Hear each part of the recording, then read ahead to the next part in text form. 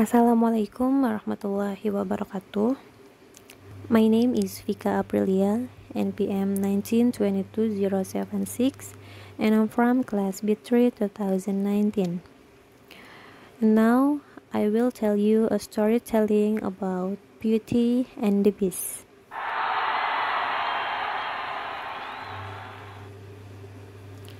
Many years ago, a merchant was blessed with a beautiful daughter named Beauty. She was very beautiful. One day, as he was traveling through the woods, he lost his way and reached a castle.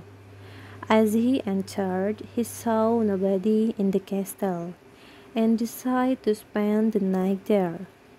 The next morning, when he was about to leave, he saw a beautiful rose garden.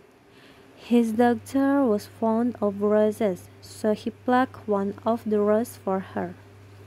Suddenly, a terrible beast appeared and started scolding him for stealing a rose from his premises.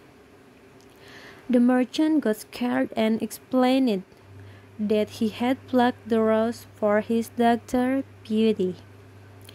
The beast put a condition that if he wanted to save his life, he had to send Beauty to him. The fearful merchant immediately agreed. On reaching home, he told the whole story to Beauty.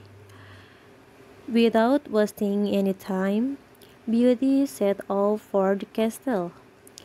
At first, she was scared of the beast, but in a couple of days she realized that he was gentle and kind-hearted. The beast gave Beauty a magic mirror, from where she could see everything she wished for. One day she saw that her father was ill. Unable to see her sadness, the beast let her go home. Beauty was happy to see her father.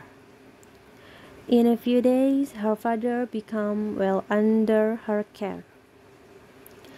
One day, she was thinking about the beast.